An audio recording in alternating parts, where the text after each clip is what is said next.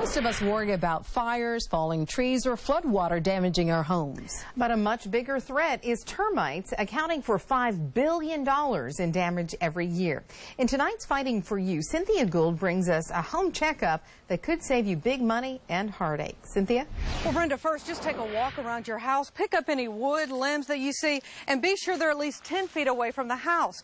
Also, fix any dripping faucets and those downspouts and AC drip lines. Make sure they are directed away from the home.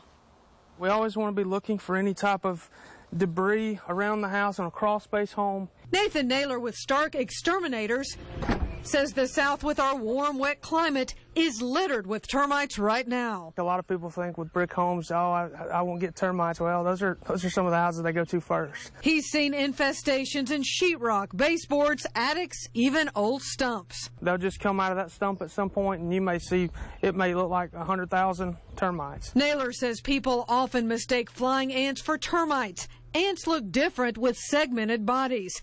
He showed us the Centricon baiting system used to eliminate the colonies. They just go through this like Swiss cheese. Attorney Tom Campbell specializes in termite lawsuits. He says pay close attention to your policy. And you want to see that it says in there that it pays for a retreatment and repair. He adds it should say full comprehensive treatment, not defined treatment.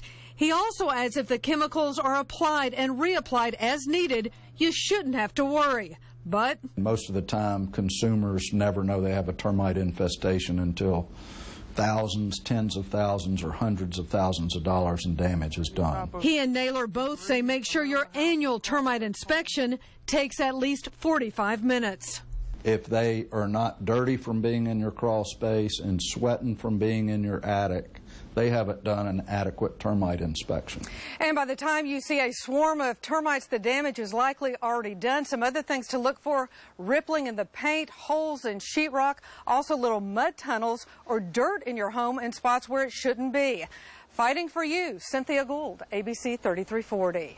Now, calling